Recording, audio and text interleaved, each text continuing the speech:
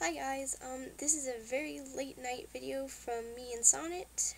I just wanted to say I was going to do a long video tonight, but I got caught up in a few things, so either tomorrow or after this weekend I will be posting here and on Dollyholics a tutorial on how to make doll leggings using just a pair of knee-highs, like human-sized knee-highs. So, yeah, exactly what Sonnet's wearing here. So, keep an eye out for that. And also, I may consider doing one of the shirt she's wearing as well, which I just made for her recently, too. I'm still thinking about that because that takes a bit of learning how to draft patterns and do proper measurements. So, we'll see about that. But,